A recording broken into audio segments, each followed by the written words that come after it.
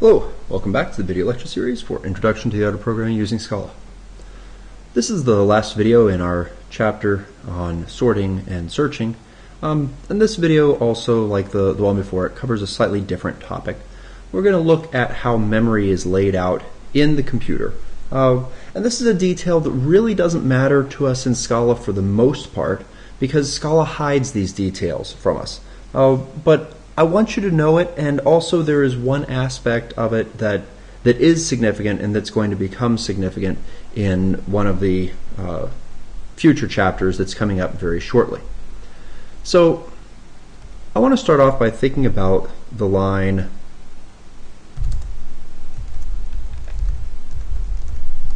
of Scala code that looks like val a equals 5, and what exactly it is that this line means when we write it in our code.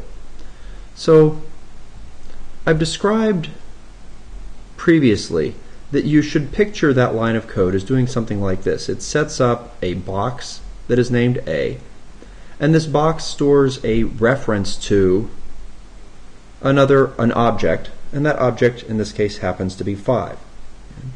And so every time you declare a variable, you're making a little named box, and that named box can store a reference to some object that's off in memory. Now, it turns out in reality, in the case of things like 5, because 5 is an int, in the case of ints and doubles and chars and booleans, this image isn't what's actually going to happen in the computer, but this is kind of the model that Scala programs present to you. And so, and this is exactly what you would get if this over here was a string or a case class or something else that wasn't just a single simple value. So we're going to go with this. So this is how I've normally drawn this out. And quite honestly, for thinking about the way that your program runs, this is a good mental model to have to help direct your thoughts and help you so that you can understand things. Because you might recall that you can have things like aliasing, where you create other names and they reference the same objects, and if those objects are mutable, that winds up mattering, etc. But while this is a nice mental model, it's interesting to ask the question, what's actually happening in the machine? And to a reasonable level, we can talk about the memory of the machine being one big chunk. It's almost like one huge array. And there are little boxes in it, individual bytes, and every byte has its own address in memory. And that address is just a numeric value. So, the first byte of memory would be at 0, the next byte at 1, the next byte at 2. Could be. It turns out, in some ways, the numbering, there are games that get played with that. But every time you run a program, it gets a chunk of memory that it is able to use. Now, your program actually utilizes this chunk of memory in two separate ways. And one end of it has what is referred to as the stack, and the other end has what's called the heap. Which side these are on doesn't really matter. And in fact, there is no way in Scala that you could really know where these things are in memory, because Scala hides those details from you.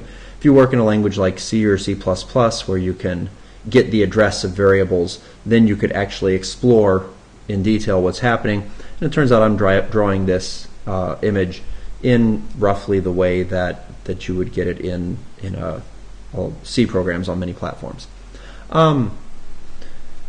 So what's the difference between a stack and a heap? Well, as the names kind of imply, stacks are nicely ordered and heaps aren't. I often tell my college students, you make a stack of books and the heap describes your laundry on the floor. And that mental image of organization really carries through here. So where are these things inside of this memory? Well, it turns out that the box over here for the variables that you declare, that goes on the stack. And so every time that you call a function, what happens is there is a little stack frame allocated. So when we call a function, it allocates A. There's a little chunk of memory that's reserved over here in the stack that stores A. Maybe it stores some other things too. So if the function you just called had a, b, and c as all different variables that were declared there, you would get little chunks of memory here for a, b, and c. And each of those would store inside of it a number, which is the reference, that points to some other chunk of memory down here. So for example, the 5 might be in this chunk of memory.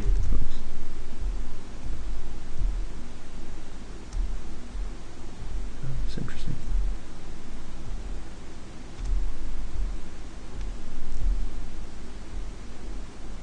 Now, of course, if this were the real memory for a program, a single integer would take a very tiny sliver. And then the variable b for b might go someplace else. And it turns out that while the locations of things in the stack are reasonably well behaved and you can have some idea of what's going on with them, where things are in the heap is much less predictable. Every time that you call new, or that a new object is created, it winds up going over on the heap. And the stack is just storing our references to these things that are on the heap. Every time that one function calls another function, what happens is you get a new, it's called a stack frame. So if the function that had a in it calls some other function that has some different variables in it, we get a new stack frame. So this was our original stack frame. It would have a, it stores the index of this thing down here, which would store the 5 inside of it. Maybe it stores some other stuff as well. And when this calls a function, it does what we refer to as pushing a new stack frame, and all of the variables for the function that were called get space on the stack frame. If that function calls another function inside of it, you get another stack frame, and if that one calls another function, you get another stack frame, etc., etc., etc. So that's what happens as you call the functions. This is why every function. So if you have two a's, if you have two different functions and they both use the variable name a, well, it's not the same a because one will be living in the stack frame of one function and the other will be living in the stack frame of the other function. Even if the function calls itself, every time it calls itself, we get a new stack frame.